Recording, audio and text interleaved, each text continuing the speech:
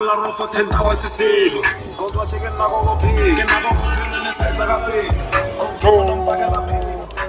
back to Studio South Africa. I'm Nicky Nash, as always, and today you guys join me inside the Suzuki Jimny 5-door.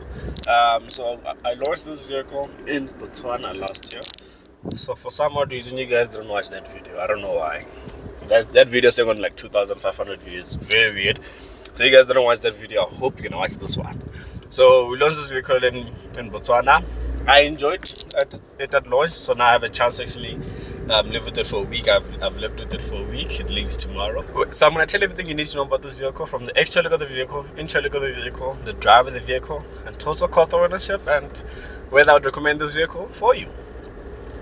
So now, actually, before we speak about the actual look of the vehicle, guys, please subscribe to my traveling channel. So when you guys wonder what I do at launches or where I go at launches, my traveling channel covers that. You'll be seeing, you won't see any car content, but you'll be seeing where I'm sleeping, where I'm going, what I'm doing, those type of things. And I'll be doing my own traveling adventures, especially this year alone. Like, I have so much planned. And guys, please do subscribe. I'm trying to get that channel to at least 1,000 subscribers, because I'm on 300 and something now. Let's get to 1,000 subscribers. I know you guys can do it. But back to the vehicle. Let's speak about the exterior look of the car. So with this car, the exterior look of the vehicle, I personally like a Jimny. I've always been a fan of a Jimny. It looks good. I like the 3-door more than I do the 5-door. The 3-door looks cute, as much as the 5-door looks cute too. It just looks a bit, I think I'm used to the 3-door so much that the 5-door looks a bit weird for me, but it doesn't look ugly. I still like the look of the vehicle. It looks like a 5-door. I've reviewed the 3-door. It looks like a 3-door. I've reviewed the 3-door before, so click the pop-up banner or the link in the description box below to go to my 3-door review. And funny enough, the 3-door I had was in this exact same color. And I believe a Jimny needs to be bought in this color. I'm not sure the color, the name of this color, but this is the color that matters. Hence my hat of the Jimny 5-door is in the same color as the car. It needs to be this color. But that's with regards to the exterior look of the vehicle. You guys know how a Jimny looks. If you don't know by now, at least now you know after seeing my video.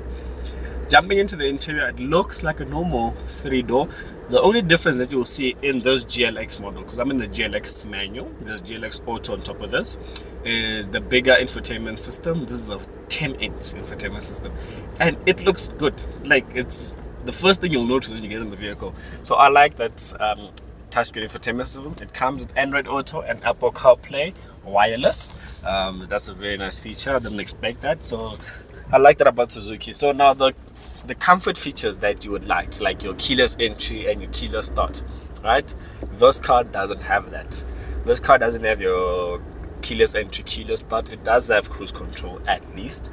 But yeah, that's with regards to the interior of the vehicle. The space of the car where I'm sitting is okay. You can't sit quite low because you're already sitting so high up in the vehicle. So that's, I think, for me personally, because I like sitting low, it's my floor of the vehicle.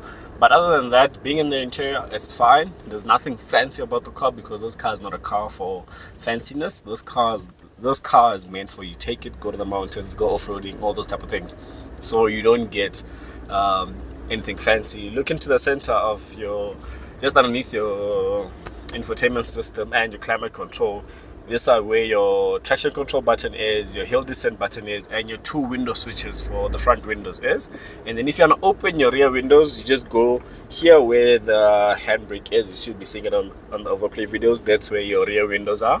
But your passengers at the back have their own window door switches on the door. Window switches on the door. Yeah, that's how I should say it. So yeah, that's with regards to the interior. At the back, you'd expect it to be a 3-seater. So like 2 people on the sides and 1 in the middle. This one, it's strictly 2-seater at the back. Remember what I said when I was reviewing the Ford Ranger Super Cab? I said wherever there is no seat belt, you cannot sit. So this car at the back has 2 seat belts, meaning only 2 people can sit at the back of this Jimny 5-door. So I just had to tell you guys that. So, and well, a disadvantage, but I'm not really surprised, because I've had a 3-door before, is with regards to boot capacity. Like, the space is not a lot. So for someone that, I think people that travel with this vehicle always have roof rails on top, so they can put their things on top or something, because at the back the boot capacity is not a lot. You can barely fit a suitcase. You should be seeing on the overplay videos. I think I have a cam chair right now. You should be seeing that, like, it's very tight. So I think that's one of the disadvantages about this vehicle. Now moving on to the drive of the vehicle. So this car is powered by 1.5 liter naturally aspirated, which produces 75 kilowatts and 130 newton meters of torque. So if you are looking for speed, this is not the Suzuki you wanna buy. If you are looking for speed in the Suzuki stable, rather go for a Suzuki Soft Sport or something. But this car is not meant for speed, and even its aerodynamics, like its structure, you can see this is not meant for speed. The wheels the car has, you can see this is not meant for speed. So the idea and the concept for this vehicle is basically to take it off-road. Off-road, this car's kicked. Like it. You see those off-road vehicles that you guys are thinking about, your Everest, your Fortunas, your G-Wagons, your Defenders. Bring all of those cars.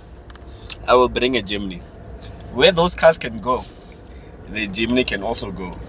Where those cars will get stuck, the Jimny will pass or get stuck with those cars. But I don't think there's a place where the cars I just mentioned can go where the Jimny can't go.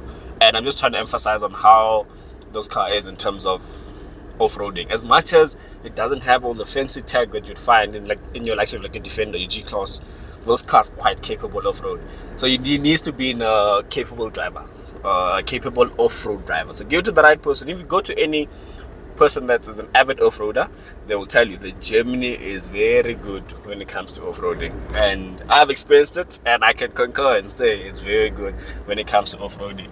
But this one is powered by is driven by a 5-speed manual. This is a GLX manual. You get a GLX auto, which is a 4-speed automatic. I do not recommend that gearbox if you want in the Jimny. Rather get in a manual, because I do like this manual. It's a very nice manual, gets the gears correctly, feels smooth, it's a nice drive, and it's capable as well. So even when you're like at a high gear, for example, like the gear that I'm in now, I'm in gear 3, but there'll be times where I'm at a curve or something where in any other vehicle I'd need to downshift to gear 2. This one I don't really need to. I can take it in gear 3. Like now I'm coming to just where I'm gonna yield. I'm in gear 2, turning. It doesn't feel like I'm forcing the car in gear 2.